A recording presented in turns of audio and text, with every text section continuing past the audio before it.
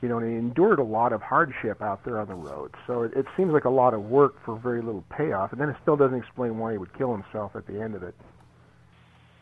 Maybe he did have a conscience after all. Yeah, I guess. I think that once you read the book, though, you'll see exactly, at least a pretty valid reason why he did it. Mm-hmm. How do you think religious philosophy fits in with today's society and members of the New Age genre?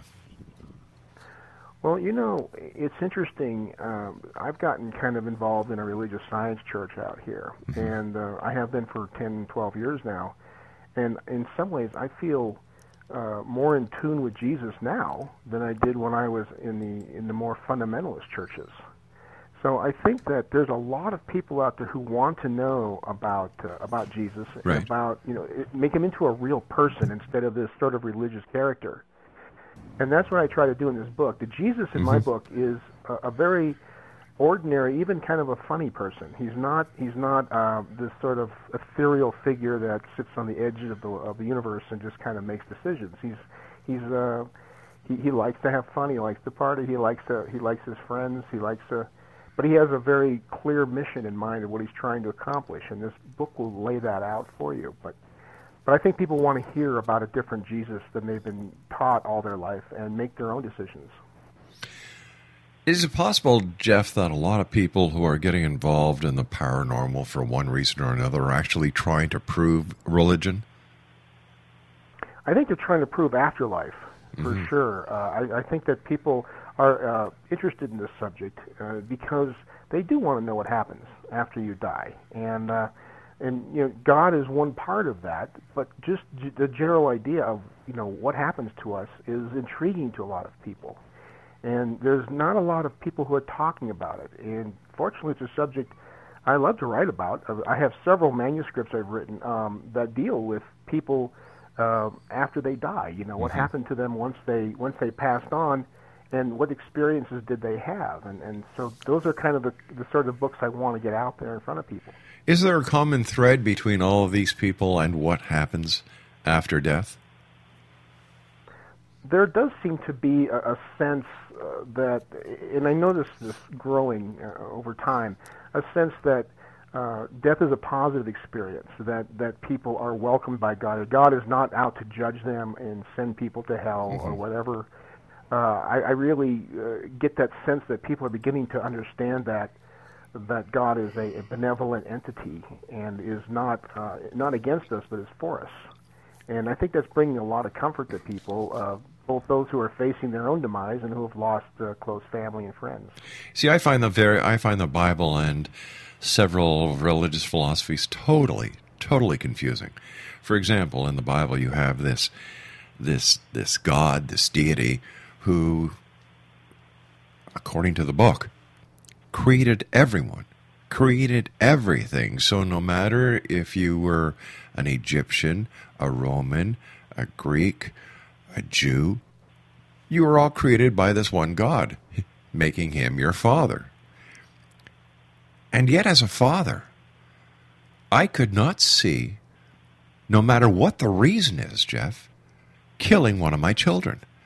And when you go through the Bible, that's exactly what God does time after time after time after time. You piss him off, he kills your entire nation. He Sodom and Gomorrah, bang, goodbye. The Great Flood, apparently, he wipes out everybody and everything except, 2 by 2, Noah and his family. Crossing what happened with Moses going into leaving the land of Egypt. The sea opens.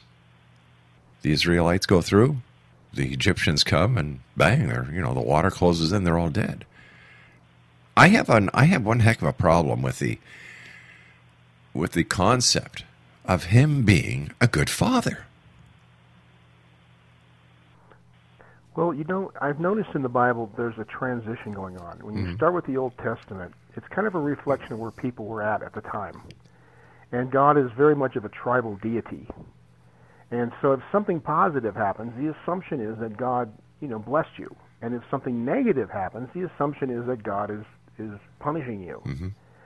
And that's a big theme in the Old Testament. And as you get into the New Testament, you start seeing that evolve a little bit with Jesus. He starts talking about God is a father who is even aware of when a sparrow falls from a tree. And you start seeing a different side of God that's much more gentle, much sweeter. And I think that as we have evolved spiritually as a people, we're beginning to understand these lessons that Jesus was teaching us in a way that we never could before. And I think we're just at a point in our development where we're now starting to get it, get really what God's about, what Jesus is about. And I think that that's permitting people to rediscover this God that's been around for thousands of years that has really gotten kind of a bad rap and make decisions about him themselves. There's a growing movement in today's society of people are saying religion has not kept up with society. It has not kept up with the growth of humanity. That in today's society, we don't need religion. And we're seeing this more and more each and every day by different schools taking out biblical. You've just had an organization, an organization that petitioned that all Army, Air Force, Navy, and Marine visiting centers are no longer allowed to have the Gideon's Bible in their rooms. You've got major hotel chains who are now saying, you know what, that's right, we're deterring people away from our hotel because there's a Bible in our rooms. So here we have a group saying, well, you know what? It's not supposed to be Adam and Steve. It's supposed to be Adam and Eve, and yet look what's happening. So, do we really need religion today, or is religion a cash cow? Well, I think that that religion has had a history of being abusive to a lot of people, and you can't get away from that. I mean, that's just the elephant in the room. But I do believe that for some people, that's their starting point. At least they have, they can go into a church and they can feel a sense of the divine. And maybe that's where they start from. And then as they get to understand God a little better, maybe they don't need it as much. They can start moving away from this sort of ritualistic understanding of God into something more real. And so I think it's a mistake to get rid of religion. I think I've seen it make great strides also in many ways. So I think that religion is growing up alongside of our understanding of God, and it has a place for people who are just looking for something, some place to start. I mean, I always tell people my 20 years in the evangelical church was where I learned my spiritual ABCs. That was where I got my education. That's what led me down the road to understanding God. It wasn't really that I got it then, but I got it later. Yeah. You see, I believe the church is not the place where you find God. I believe whether it's a church, whether it's a synagogue, whether it's a mosque, whatever. I believe that your belief in the Almighty starts in your heart. And if the belief isn't in the heart, no matter whether you go to the church on the corner, the little mosque on the prairie, or to the Vatican, unless it's in your heart, you're not going to find it. Oh, I completely concur. It has to have a start somewhere. But I also realize that some people need to be sort of led along a little bit at first.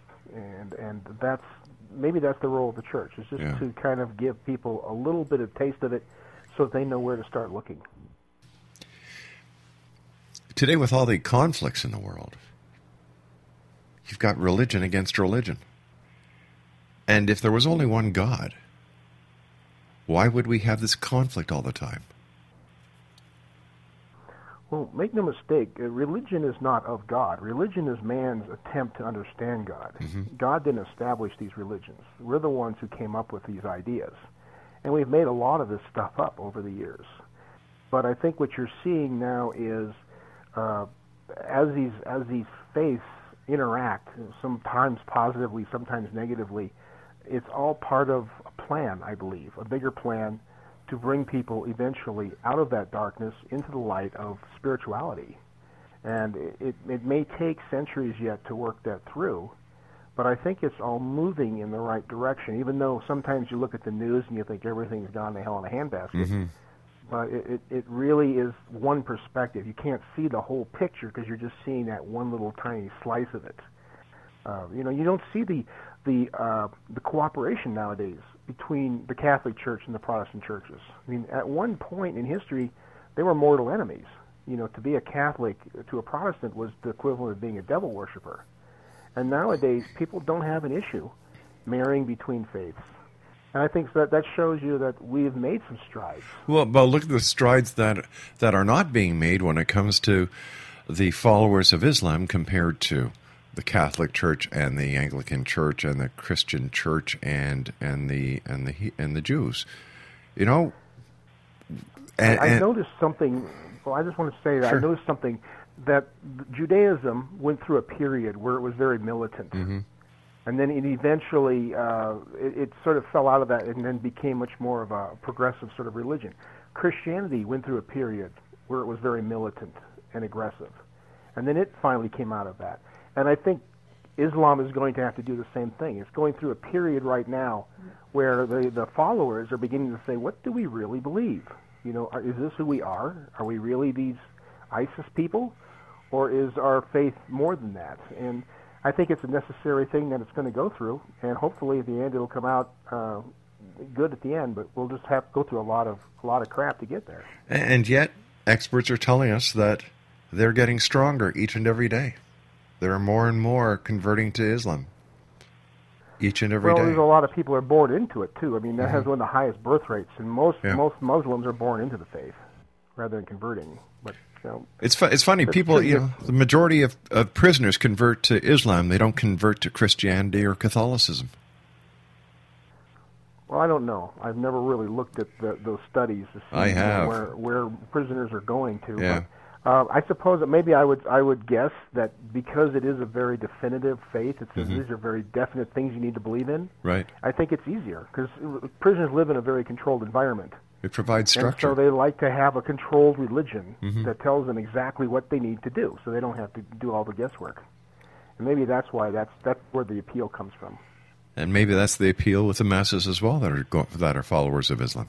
Who knows? Exactly. It's much easier to be told what to believe than it is to figure out what you believe on your own. And yet, in the Bible it says, "The Lord is my shepherd; I shall not want." So Christianity is the same. We have a shepherd. We are sheep. We're supposed to follow unequivocally and not question the route our divine deity takes us. Well, also a way to look at the sheep, too, is that the shepherd protects the sheep. The sheep will wander off, they'll fall into ravines and stuff, and the shepherd is there to protect them and keep them out of harm. So you can look at it as we're just a bunch of fools that are following whatever God says, or that God is there trying to protect us as best He can from ourselves as we work our way down the path. Point well taken, young man. Point well taken. We'll be back on the other side of this commercial break as we continue with our guest this hour, the one and only Jeff Allan Danelek.